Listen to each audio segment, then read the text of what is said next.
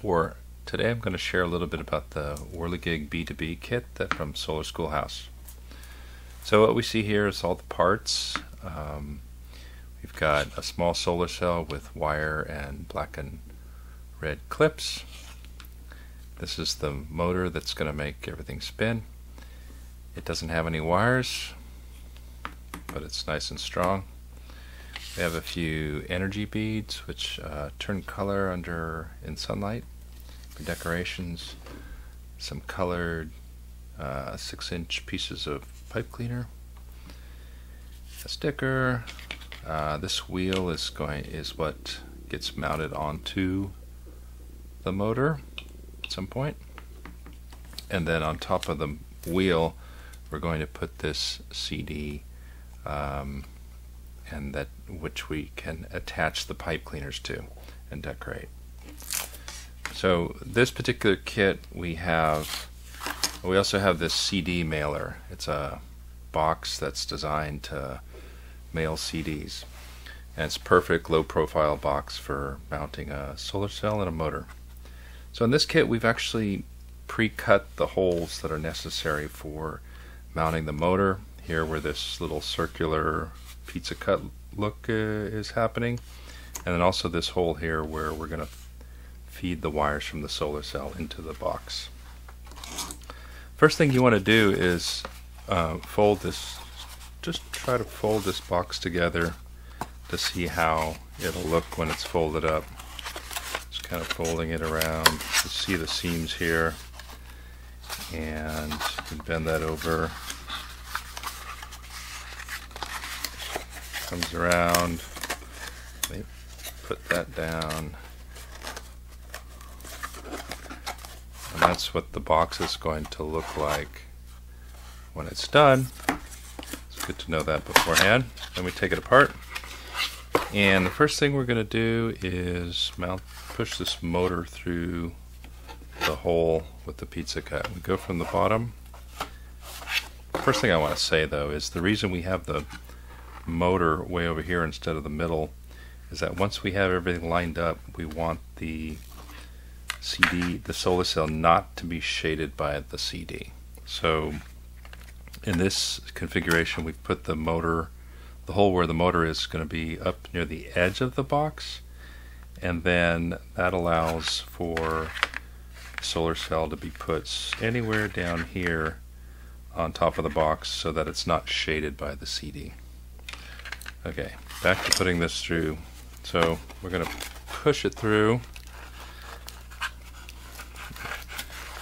This might be a tight fit, but if you push it through, then it'll look like this.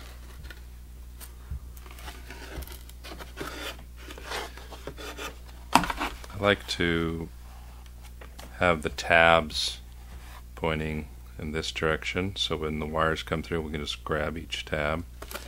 And then if it's a little loose, you can put a piece of clear tape around the edge. This is one thing that you may have to dig around in your own supplies for.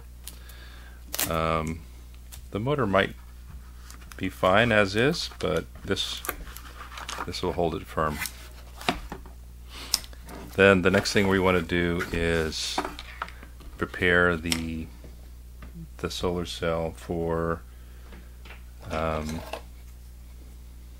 putting it onto the box. And we have this double-sided tape, foam tape, and we cut these into a little cut one of the squares in half. Then we put on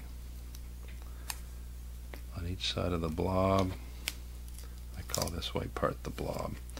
This allows us just to get it to stick well onto the box when we're ready. While we're at it, I'm going to show you how to attach the CD to the yellow wheel. We're going to again cut these squares in half so that we end up having 4 pieces, and then I put these pieces around the edge of the yellow wheel. This avoids the need for glue in this case, and actually is a better way to attach this than glue.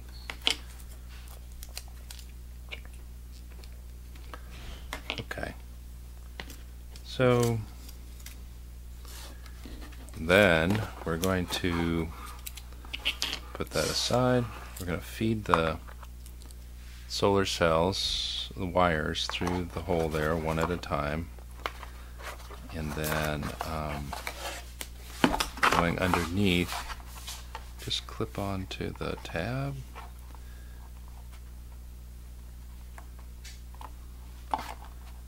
So that's snug. And I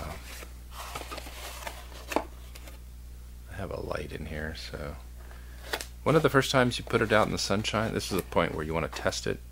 Just see, I'm kind of showing this where you twist the axle really well just to loosen it up. That motor's been in storage for a long time, a little rusty, not rusty, but just stiff, I should say.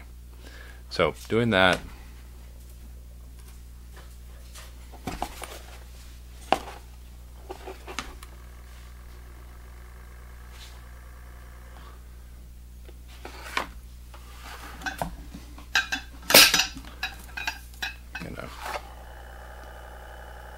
so put this is my indoor sunlight. It's got the motor going. That's good. Tested that. Now we're going to switch gears and put the CD onto the yellow wheel, and you can take off the piece of protective tape on the paper on the tape, I should say. So it's ready to adhere.